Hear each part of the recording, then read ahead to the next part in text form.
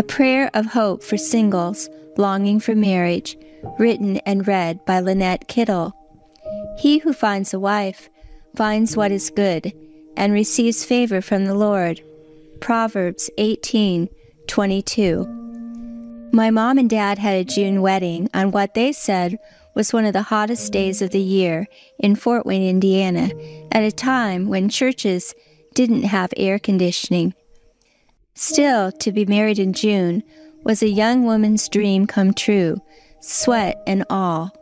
For decades, June has typically been seen as the most popular month brides choose to be married in, especially in the classic movies of the 1940s and 1950s, where it's often the leading girl's goal to be married in this first month of summer. But for singles longing to be married, it's more than the month of summer solstice, with the longest day of daylight all year long, but it can also seem like the most endless month of the year with ongoing engagements, weddings, and anniversaries. Seeing what seems like those around getting their dreams come true when it's what they are longing for in life can feel heartbreaking. It can seem like God is passing them over by giving everyone else what they want, but not answering their prayers. Yet singles can take comfort in Psalm 37:4, knowing God's word is true. Take delight in the Lord, and He will give you the desires of your heart. God calls marriage good, but often some people try to console singles who long to be married by making light of their desire, encourage them to set it aside, and focus more on other things that make them happy. They sometimes criticize them for having such a strong desire to get married and pursuing it in their lives.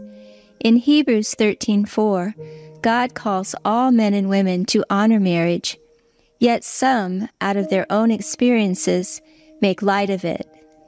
Too many comedians use their marriages as the basis for their jokes. Sadly, some couples, out of their unhappiness and disappointments in their own marriages, discourage singles who want to be wed, seeming regretful of their own situations. But in doing so, they are stifling a God-given desire in individuals. Especially as Christians, we don't want to downplay or discount this godly goal. Likewise, some who don't know what to say to singles who are longing for marriage mistakenly mislead them, making their singleness about their personal weaknesses and the need to correct their imperfections. Often, singles are told God wants them to fix themselves first because they must be not ready for marriage.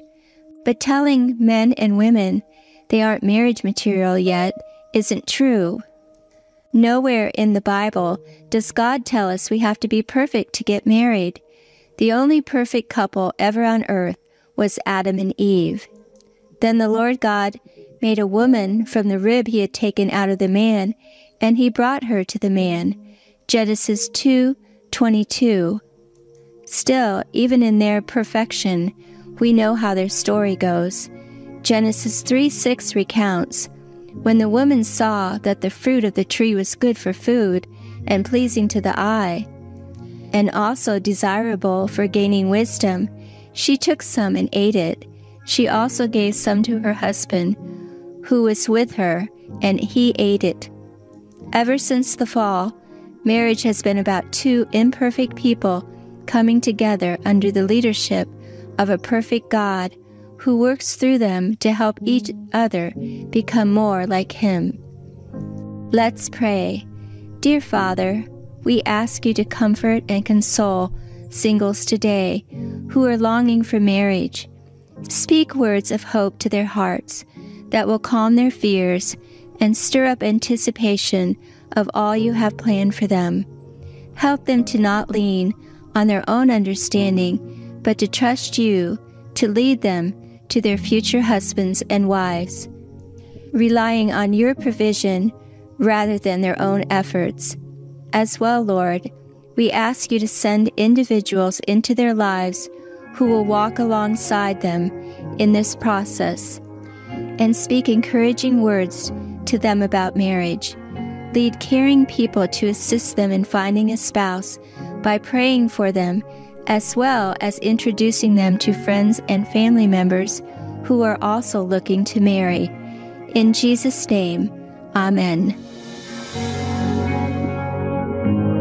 Your Daily Prayer is a production of Life Audio and Salem Media. If you liked what you heard today, please take a second to rate and review this podcast in your favorite podcast app so that more listeners like you can find the show.